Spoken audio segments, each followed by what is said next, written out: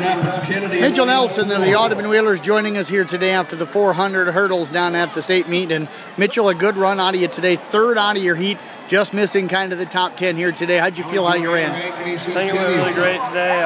We got out of the blocks really well. Got to the first hurdle almost quicker than I wanted to, and yes, had to kind of chop to get over the first one. And then first half of the race, I have my step shot where I get my same lead leg over, the same one I always use in shuttle in the highs, but then got to start alternating for the second half, so then that gives me a little trouble there always. How hard is that to try and alternate when you're not used to it? It's pretty difficult, but I just need to work on it a little more. I think I'd get pretty good at it.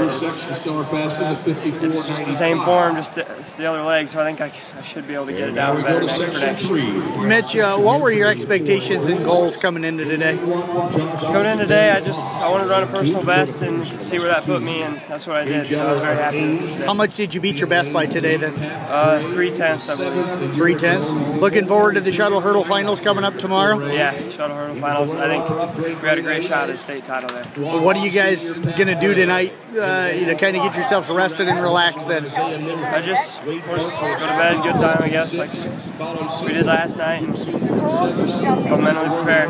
Well, Mitch, appreciate you joining us here. Congratulations on a great effort in the 400, and we'll see you tomorrow at the shuttle. Thanks.